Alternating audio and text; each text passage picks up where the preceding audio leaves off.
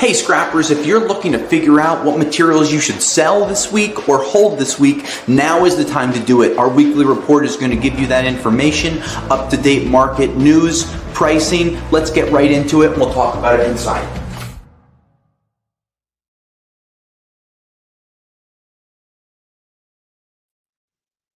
Hey scrappers, Tom from the iScrap app, and this is our 2024 recap on catalytic converters with a bit of a 2025 preview.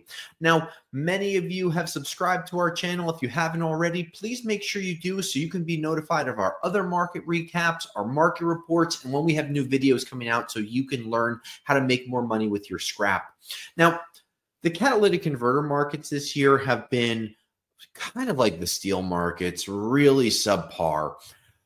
Electric vehicles continued to be pushed. We talked about that all year, right?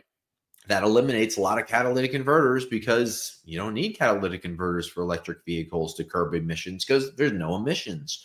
So where are catalytic converters needed? Where are platinum, palladium, and rhodium prices going to go? Well, when I look at palladium prices, for instance, this year we saw about a 23% decline. When I look at platinum prices, about even. And when I look at rhodium prices, about a 28% decline. Why are these numbers so important? Well, of course, they go into catalytic converter prices, but here you can see the palladium chart. You can see we had a couple of quick spikes. One was built around the election. One was at the beginning of the year. And other than that, you kind of see these wishy-washy, chippy-choppy type of numbers that don't really give me a lot of positivity. Now, with the new administration coming in, getting rid of some of the EV mandates, the EV tax credits, could we start to see more of a demand for catalytic converter material? Yes.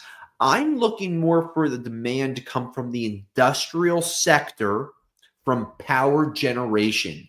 New power plants, new mini power plants, new nuclear reactors going in to create power. They could produce emissions. Carbon capture happens through some of these catalysts that contain platinum, palladium, and perhaps rhodium. Now, when I look at platinum, the demand for that is really in two industries, jewelry and auto. Well, jewelry is probably going to be, a smaller demand, worldwide compared to auto industry. And the good news is there are still a lot of countries that are just building regular gas engines because they don't have access to lithium, nickel, or other items to make these EV batteries. So we are seeing good news there, but we're not seeing worldwide growth with interest rates up, with global tariffs getting ready to kick in between the Trump administration and who knows who. So we're going to see another average year for catalytic converters. And there hasn't been really one time in 2024 where I recommended holding your catalytic converters because we're just not seeing markets jumping, and we just don't see that flow or that increase coming in any other sectors right now. So cars are being scrapped and the steel prices are low, the catalytic converter prices are low. And unfortunately, while we had a great run of catalytic converters in 2021 and 2022, once that kind of that band stopped, right? It got pulled back, prices went crazy. Once they went back to kind of their normal status quo in 2022 and 23, it just kind of hasn't given us much growth when it comes to catalytic converter prices. Our prices this year from RR cats were almost average from January through December on OEM cats, and that's because these markets were average if not down.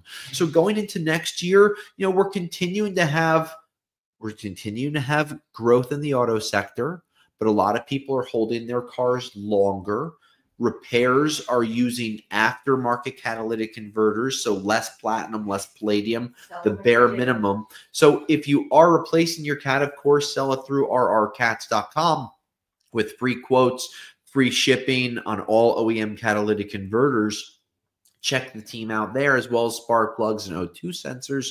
But moving into 2025, these fluctuating prices have really dampened the markets. I don't see large growth for 25. So if you're asking me my prediction, flat, maybe down. I just don't see huge increases. And I can't even come up with an optimistic attitude because a lot of the cars are still expensive. So people are using their cars longer. Electric vehicles, whether you like them or hate them, are still continuing to make up more of the market share. So, unless people have a Tesla for 5 years, don't like it, and they go back to a gas engine, you just don't see that transfer happening. And those are one-offs. I don't know the numbers, but for every 10 people that have electric vehicles, are they also getting a second electric vehicle to replace their first one? I don't know, because we're still in the infancy phase of a lot of these things. So next year, market's going to be flatlined. I'd love to hear your thoughts. I'd love to see you continuing to post your prices. Like and subscribe to our page. And until next year, scrappers, I'm Tom, and I'll scrap you later.